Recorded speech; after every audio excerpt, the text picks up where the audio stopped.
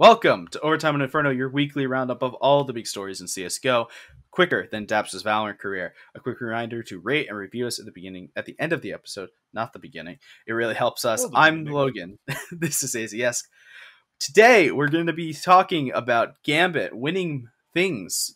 This new Stockholm, again, the new Stockholm Majors complication, Daps in at the EG head coaching position, the mysterious disappearance of Hyenas, Woxic's possible new team, Sadikist being back in Counter-Strike, and how many stairs are in the Eiffel Tower.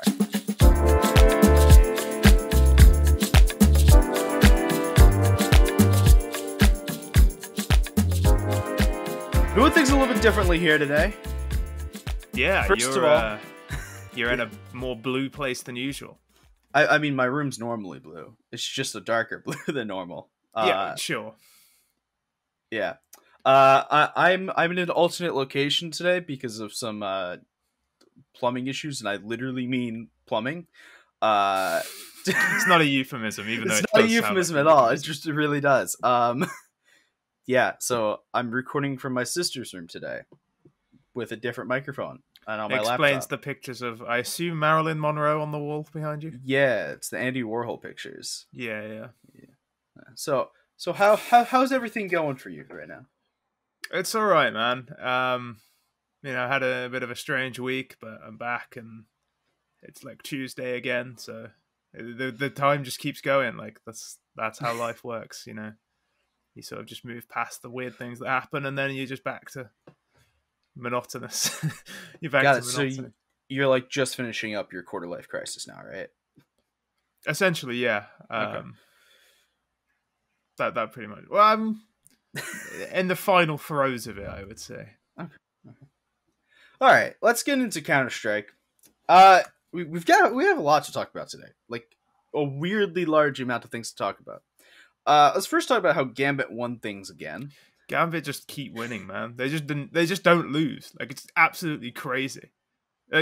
They've lost like one map of the last 15. One series of the last 15. They've lost 4 maps out of the last 20 or something. It's actually insane. They just don't lose. They're just incredible.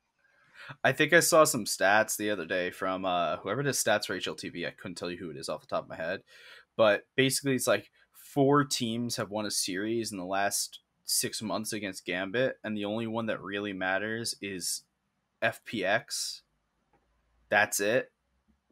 Because it's like the other ones were like they've won, or maybe it was like above a 50% win rate. Regardless, it was 4 teams. One was Vitality, but they hadn't done it once. Yeah, and it was like FPX did it twice or something like that. It was scary to look at. Yeah, I mean the only game they've lost in the last 2 tournaments was when ZywOo dropped like 107 ADR. So the one game they've lost was ZywOo hard carry. Like, ZywOo can just do that sometimes. That's just what he does. That's the one game they've lost in 2 tournaments. They've dropped 4 maps in 2 tournaments. It's ridiculous, man. And 2 of them were to ZywOo on his own. The other one was to Na'Vi, which is simple. See, like, they either get like smashed by Simple or ZywOo, or they just don't lose. It's actually insane. They're 5-0 in the last 2 grand finals in maps. They won 3-0 against OG, 2-0 against Na'Vi in the grand final. They don't choke in grand finals. If anything, they get better. Hobbit is like the most insanely he's the most big game player we've seen in a long time. He's just every big game he performs. Every big game. Yeah, every single one. And Hobbit got MVP right after the tournament and immediately tweeted, "Nah, this goes to Shiro," or in much more like formal English, but like, "Nah, this goes to Shiro. He's a beast." I don't like that, bro. Nice guy Hobbit. How can you not like nice guy Hobbit? Come on, it's like, well, Shiro gets enough fucking plaudits. Everyone knows Shiro's good. Let's give it to the guy who actually doesn't, bait his entire team for a start. B, it's like faux modesty. We all know Hobbit was, probably the best player at this tournament. Hobbit was unbelievable. and you actually get MVP, deserved MVP. Hobbit, if I'm not mistaken, it's one of like his first MVPs as well. Like he didn't get many because Adren got it for the major they won. It's nearly always Shiro or Axile. Like just take the MVP, man. Like you're a monster. Like stop being modest. Just take it. Like Shiro gets plenty of MVPs. It's not like he doesn't need this. It's not like if Shiro had won it and gone, actually, I think it's Hobbit. Because that I could be like, yeah, fair enough. I think you're being a little bit fake modest, but yeah, he probably does deserve it, and he doesn't get many plaudits, so that's probably fair. He's giving it to Shiro. It's like, yeah, I think this guy's underrated. What world is he underrated? Nonsense. I think we have to talk about this again. I'm pretty sure we talked about it like 5 times already, but fuck it, we'll talk about it again. Hobbit's career arc is ridiculous. Yeah, it's great. Going from winning a major to disappearing off the face of the earth for 3 years to becoming I can't even say one of the best players on the best team in the world, because truly it's like Axile and Shiro that are up there as the best players on the best team in the world. But Hobbit is, at this point, I'd be willing to say he is the best big game player in the world. Yeah, he's the most clutch player. Not as in good at winning clutches, as in he is clutch. He is big game, big moments.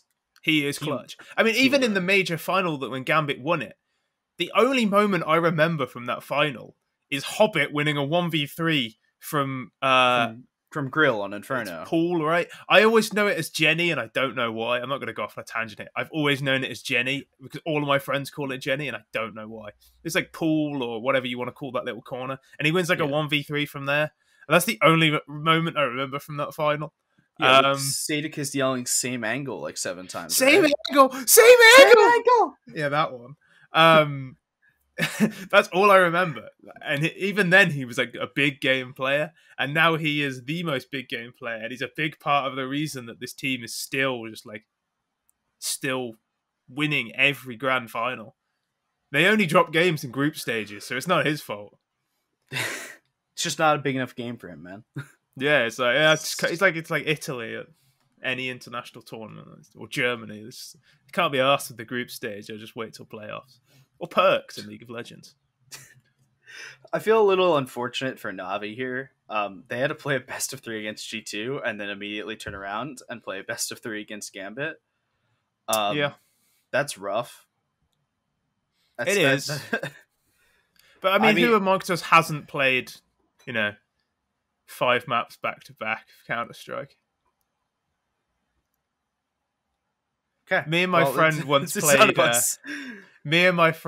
played. I think I played 14 and he played 15 in one day. He had the day off uni. I might have had the day off uni. I don't remember. But either way, I played 14 games of Counter-Strike in one day. It's doable. Okay, I wasn't playing at the same level, but still, yeah. 5-6 maps of Counter-Strike isn't that bad. I mean, I understand the stress and all that is pretty difficult. And the fact you don't have much time to prep is a real concern. I played a best of 1 Valorant tournament about 2 months ago. I played one map. I played 1 game of Split, right? Oh, God. I played Split agree. As well. We played to double OT, and my entire team was so absolutely exhausted after the first game. We won it, and we had to go play another game. And the second game, we were just like, I'm so fucking tired, man. I actually think casting 2 best of 3s back to back is harder than playing 2 best of 3s back to back.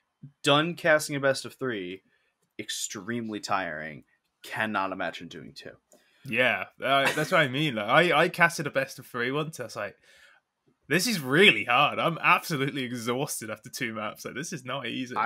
I've played loads of CS in a day. Like, I did a best of 5 cast. Extremely unfun.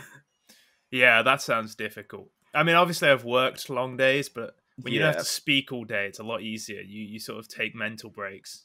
Exactly. I don't, obviously, but you could if you wanted to. Let's talk about the rest of the teams that were there. I really want to talk about Navi, who did decently well against G2, and then, as per usual, choked in the finals. Navi are the second best team in the world, but it's like they're the second best team in the world by default. Because nobody's anywhere near Gambit. So it's like, you just sort of give it to Na'Vi because who the fuck else are you going to give it to? Nobody else even comes close. Like, nobody comes close to beating Gambit except like Vitality and then lose to everyone else. So it's like, I don't know. They are the second best team in the world and they keep finishing second at events.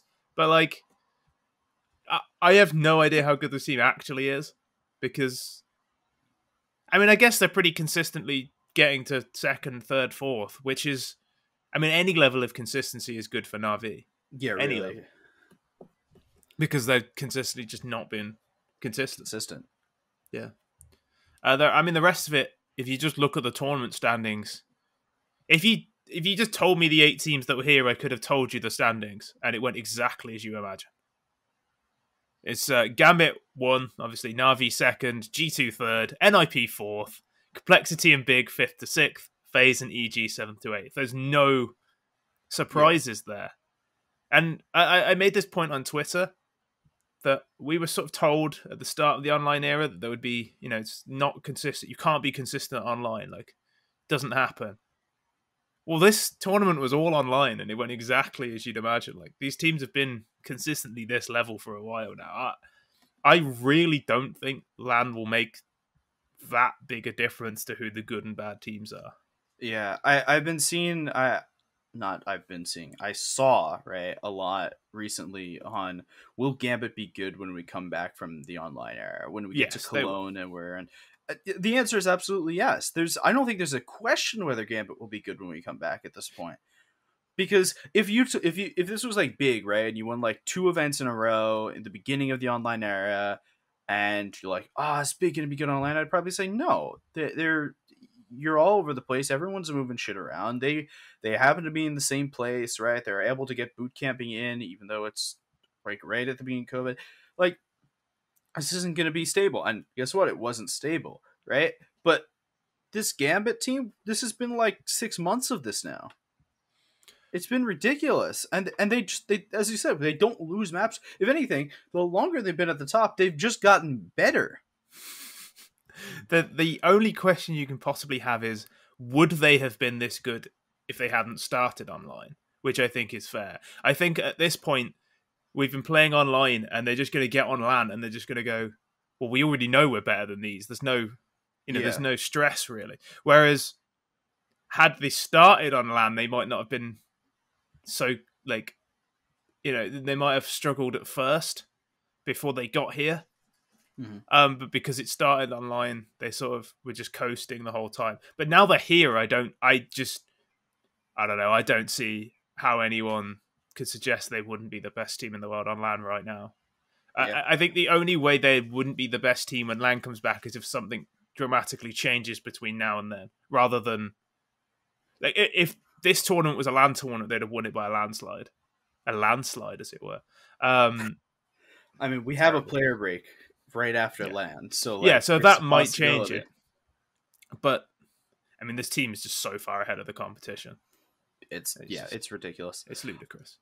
All right, let's move on. We've got the other elephant in the room. And by elephant in the room, I mean Sweden. So long story short here, the Dota team put out a tweet linking to an article yesterday, basically saying that throughout the entire process of Valve trying to get majors for both, major for Counter-Strike and the international for Dota into Sweden, that the Swedish government basically continuously assured Valve that, hey, when we get around to voting if esports is a sport and good to be excluded from the other stuff, you guys are going to be good. Everything will be fine. Vote went through yesterday. It failed to bring esports in as a sport, which means exclusions do not apply. So that entire article or thing basically came down to like, we might not be able to hold the international in Sweden, so we're looking for alternate venues. So they haven't put anything out for Counter-Strike yet, nor did any of us expect anything to be put out for Counter-Strike yet. But HLTV have suggested that it might still be in Sweden. HLTV has suggested it might still be in Sweden. I truly question not how that's going to work if Dota can't be in Sweden, but it seems to be that there's a possibility that this major might not happen in Sweden, but there's always the possibility of other countries basically welcoming people. I mean, Germany's welcoming people for Cologne. Maybe the major just won't have an audience, if that makes sense. So I will say that Sweden has a greater legacy in Counter-Strike than they do in other games, right? That might genuinely be why the government is used to, like, Counter-Strike is quite a big part of Sweden are a big part of Counter-Strike history, and Counter-Strike is a big part of. It's like the only thing Sweden are elite in. Like, seriously. I say the same about Denmark as well. Obviously, they won a European Championships back then. But, like, apparently they're quite good at handball as well. But, like, it's a chance for these, like, for smaller European nations to actually be good at something. And, like, Denmark and Sweden really sort of grabbed that and were genuinely, like, elite at it. Mm-hmm. So it makes sense, really, that they would be on board for it. Obviously, the production team over in Sweden as well, like, the level of production is always good there as well. But they've always been recognized. I mean, they obviously had the, NIP were sort of not superstars over there, but they were more famous there than they are in a lot of, like, esports stars over there are a lot more famous than they are in other countries. I mean, the same with Reckless, right? So I think it makes more sense for them to allow a Counter-Strike tournament because they actually do see it as an elite level sport because they're good at it. In the same sense, maybe England wouldn't allow a big, I don't know, like, handball tournament. But if it was football, they'd be like, yeah, no, this is an elite sport because we're better at it. Yeah. I don't know. Basically, quick TLDR, everything's up in the air. As I've just said to some Swedish friends of mine, their football team is still starting Seb Larsson in 2021. And they're trying to claim other sports aren't elite. So, I mean, if that's elite level sport in Sweden, perhaps Dota is elite. And CS definitely is, because they're much better at CS than Seb Larsson is at football. I'm going to pretend like I get this joke, and we'll just continue from there. Somebody will get it. It's not even a joke, really. Like, Seb Larsson, I love Seb Larsson. He was a great footballer in 2008. I've seen, he used to play for my football team. I love Seb Larsson. But he's also, like, 38 now, and he shouldn't be playing international football. Yeah, he should come to America. Isn't that where all the football players go to when they're old? A lot of good famous ones do. But, like, he went back to Sweden, his hometown, and plays there. His hometown, his home country, and plays there.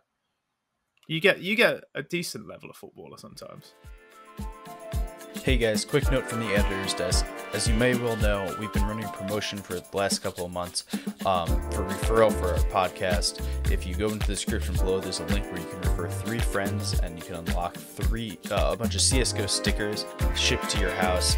We have our first set of people getting shipped their stickers now, including Arthur, Musty, and Spencer. So if you're one of those people, look out for the stickers coming. And if you're not, it's easy enough to just refer 3 of your friends, and then you'll be in the line to get the CSGO stickers. All right, back to the podcast. All right, let's move on to the execute. We have a lot of stuff today.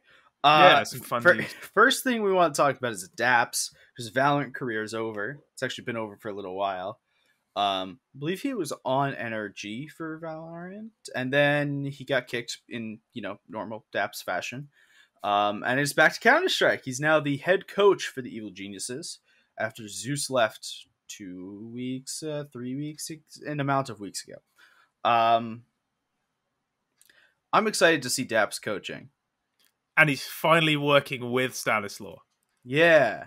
So, like, instead of just building this, like, he used to just build the system and then Stanislaw would take over. He now gets to build the system so that Stanislaw can take over. It's like, it's perfect. It's great, but it's a little bit of a, Stockholm syndrome. It's like, this guy keeps abusing you and now you're going back to work with him. Like, yeah. I mean, so our next question is, does this matter at all? And the answer is, I don't. I don't think so. How much do coaches matter? I have no idea. But if anyone's going to be a good coach for an NA Counter-Strike team, it's going to be Daps. Yeah, there's like I can name like 2 or 3 players that I think would be really, really good coaches, and Daps is one of them, right? Yeah, like he was essentially a coach anyway. Yeah, he was a coach Not that to was be, just a not to warm say he body in was the server. like bad or anything, but come on. Yeah, He was always a low impact fragger in most games. He had pop off games, but even his pop off games were like, okay. He was more Zeus than he was, blame F. Let's put it that way. Yeah. Hyenas. Yeah, I don't know what's going on. Like, I'm asking people. I'm getting like drip fed little bits of info. I've been told that it's going to be good information for me. I'll take a step back. I was gonna say, let's give some context. They forfeited their last 2 games at Snow Sweet or Spring Sweet Spring, whatever it's called, and been very coy about it. Not said anything that's going on. Endpoint, who they were supposed to play, put out a tweet saying, maybe the pack should have stayed together, and the Hyenas manager has just been sort of dropping hints like, oh yeah, no, I can't tell you what's going on, but Aizyesque will be happy about it. And I'm like, don't know what that means. So I figured like maybe AZ had been signed somewhere to another team. And then it was like, and I asked somebody else, they were like, I don't think AZ's been picked up. I think he's staying. So I don't know what the hell is going on. I've got no info. And I don't know whether or not I don't know if like Hyenas are splitting up. I don't know what the hell is going on. But it's kind of fitting really that the New North, as soon as they start having any kind of performance, it's just turmoil. Yeah, that sounds about right. Yep. All right. So yeah, do we have any? We have 0 ideas of who's going anywhere, and we have 0 ideas of where said person is going. Right? Yeah, I don't know if we've they're 0 just information. Like maybe they're just signing somebody else. Maybe they're like bringing in a in-game leader or something. I don't know. Maybe they're bringing in like AZ's best friend. I've literally no idea, and they just won't tell me. The manager's even like taunting me. Like I tweeted like somebody's got some info. Somebody tell me, and he private messaged me like, yo, do you want to know what's going on? I was like, yeah, hit me. He was like, I can't. I'm like, oh yeah, brilliant, thank you. I've got no idea what's happening. All right. Woxic said he's coming back. He's got an organization. He's looking to grind for Counter-Strike, and he's now looking for like somebody to sign his team. There's maybe AZ's on that. Maybe AZ's on that. Okay, so there's been some rumors about this team that it includes like Calyx, which I mean kind of expected. But sort of, but there was always a rumor that those 2 didn't like each other, and that was the reason Woxic never joined Space Soldiers in the past. Supposedly, I mean, nobody can ever confirm it. But the big one that we saw on this list, and again, this is a very theoretical list, right? Like we have absolutely no confirmation on this list. It was probably started in some deep dark HLTV forum and made its way onto Twitter, which is just about how the all people of HLTV would never lie. Never. Had Xantares on the list. Yeah. Which is interesting for many reasons. So the team was Woxic, Calyx, Xantares, and Emor. I don't know how to pronounce it. I'm almost certainly butchering it. And then a blank space on the 5th. This team would be really, really exciting in 2018. Like back when Space Soldiers were climbing and it was like Xantares and Calyx as the duo. I always thought Paz was super underrated. Paz is a monster, at least was back then. But now it's like Woxic's been on a bit of a downswing. We sort of know how good Xantares is now. He's pretty, hot and cold. Mm-hmm. Calyx, I don't know what Calyx has been doing for the last 2 years. Like, I have no idea if that guy's good or not. He did Envy, which is... Yeah, I mean, he's kind of fucked his own career up a little bit, but... Yeah. He keeps joining like these doomed rosters. He keeps joining like Envy and Gorillas and stuff. Like these rosters just doomed from the beginning. A bit like Mihu, actually, before he's joined EG. I mean, even then EG looked pretty fucking doomed. He's like just the player you go to. You don't have anyone else. Like this guy was good in 2017. Yeah, I don't know. There's also no talk on the 5th. I would like to see Paz just for like old time's sake, but I think he's on Sangal now. Yeah, with Major and Engine X. I think my boy, boy's on that team. Let me have a quick look. I think he is. Yeah, my man Enishan. Oh no, Enishan's not on that team, but Sensei is a guy I played with on North Ultras. I don't know what happened to Enishan. Maybe he's on this team. A friend of mine. Maybe. But yeah, I mean, it's kind of fun to see Woxic back because obviously he's gone quiet since the fall of the Colossus. All of them have actually. Mezzi's on like endpoint, but like Alex. Yeah, I feel like Messi's doing well on endpoint too. Yeah, almost certainly. He's a good player. Yeah.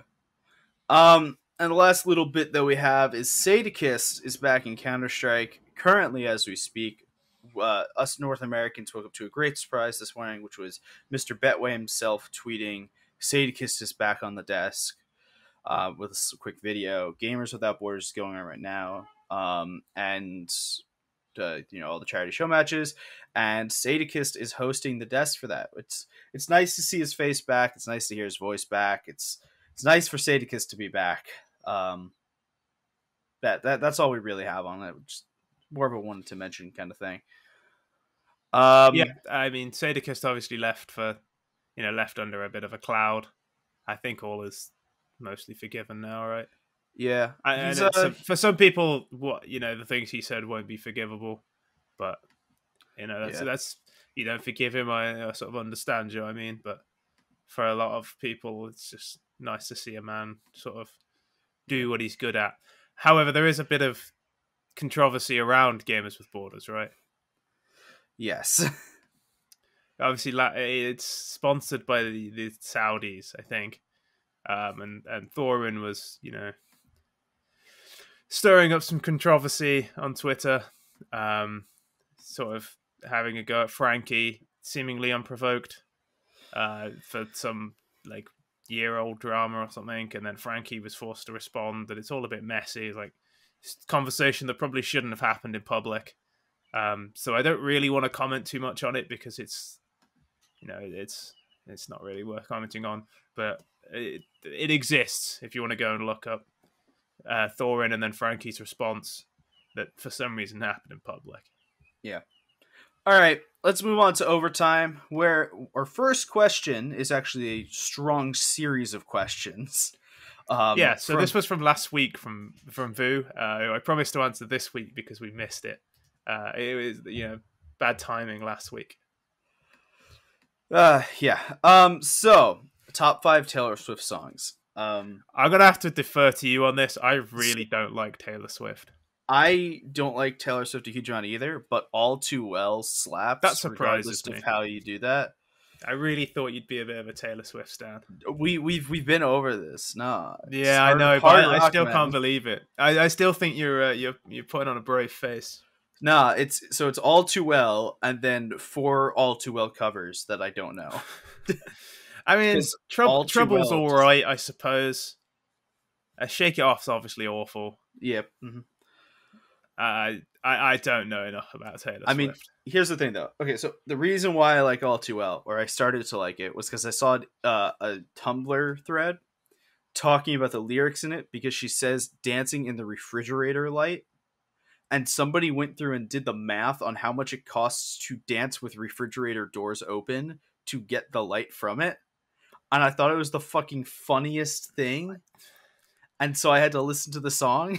And then I was about to ask who has enough time to work this out, and then I remember that a friend of mine has a spreadsheet saved on his computer for doing like dumb mathematical equations.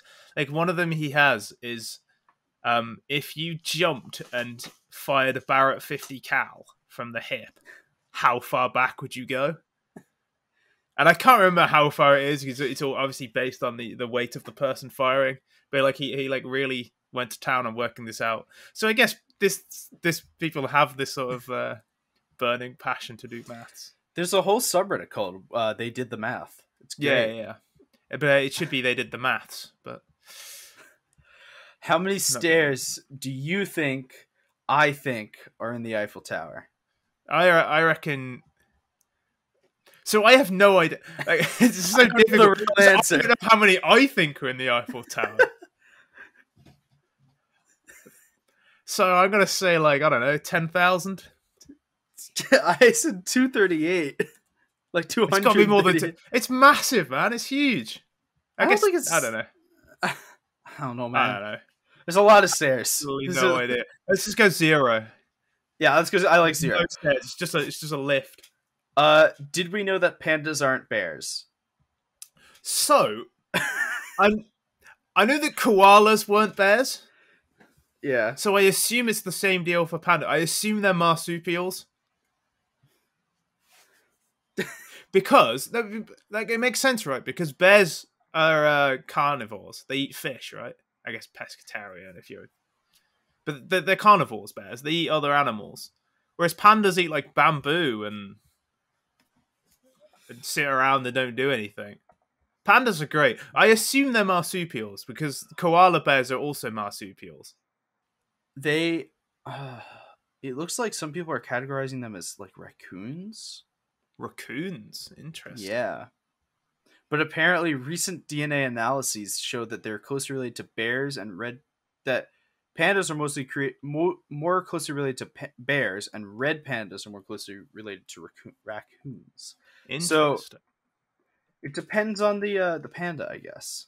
So well, I knew about koalas because there was like this is like a few years ago, and I don't know why I remember this, but there was a guy who on this like website about FIFA just used to spam all the time talking about koalas being marsupials, and I saw it so often that it just stuck in my head, and it's just like a fact that I have now. Just have it on hand. It might not even be true. I've never fact checked it. All right. Well, we should probably fact check that, but whatever. Nah. Worrell or 3 Clicks Philip? Worrell. Yep, I agree. I never really watched 3 Kicks Flips. I did originally watch Worrell back in the day. I don't know. I've never really got 3 Clicks Phillips. The sort of weird, like in-depth stuff is not that interesting to me. I'd rather learn how to play the game. I think it's more useful for other people to learn how to play the game, especially my solo queue teammates. And CIS Dream Team or Astralis? CIS Dream Team. Yeah, 100%. Especially even right now. Even peak Astralis. Yeah. I mean, Shiro...